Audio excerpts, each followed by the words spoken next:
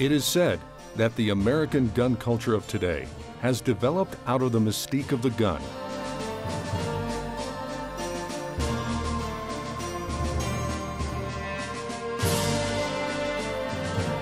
The romanticism of the Wild West's gunslingers, the expanding frontier, American individualism, the hunter, the legacy of the Second Amendment, gangs, the seduction of violent video games, armed mass killings, merciless terrorist attacks, and of course, Hollywood.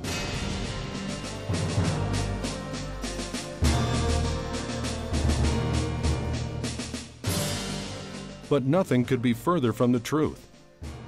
The gun culture of modern America sprang up over 150 years ago from the unique wellspring of American ingenuity, entrepreneurship, inventiveness, savvy, and ruthless business practices.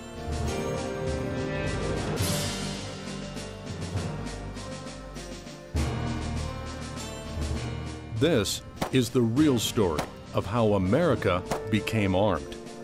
The story of America's first Silicon Valley, the Connecticut Valley of the mid-19th century.